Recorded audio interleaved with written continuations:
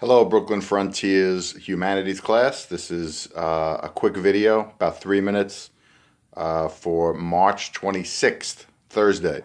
We're going to continue our discussion of 1930 to 1950, focus today mostly on the 1950s. You're going to open up the slideshow for today, which is 32620.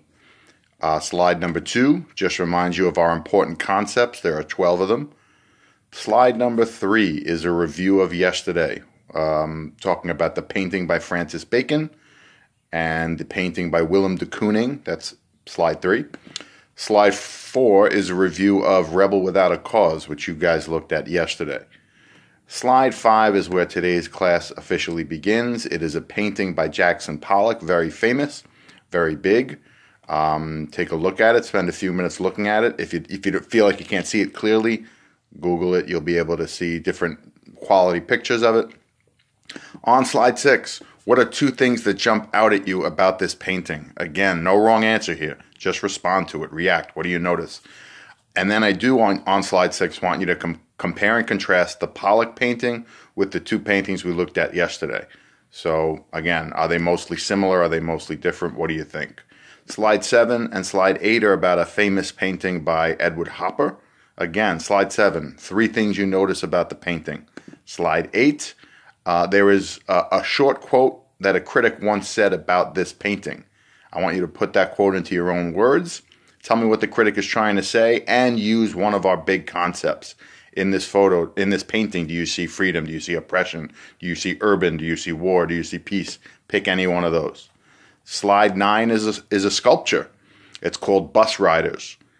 Respond to it. What are 3 things you notice? Try and use please use one of our big ideas. Slide 10 is a painting called Subway. What are 3 things you notice about this painting? Use one of the key terms we've been talking about. Slide 11 is a section of a poem called Howl. The poem is called Howl from 1956. There is a link there if you want to hear it read to you.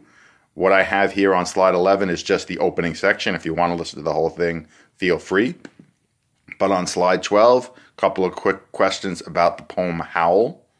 On slide 13, we have a new music song for you to listen to, Charlie Parker. The song is You. Listen to the song. It's 3 minutes long.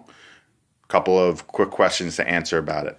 Slide 14, I do want you to compare and contrast the Charlie Parker song with one of the songs you listened to yesterday, In the Mood by Glenn Miller. Just tell me if you think those songs are mostly similar or mostly different. And finally, slide 15, the last one for today, March 26th. You're going to watch a video of some jazz music with paintings of Jackson Pollock.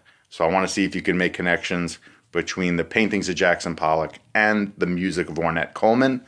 That's the longer video, 4 minutes. There's a 3-minute video there that might help you generate some ideas.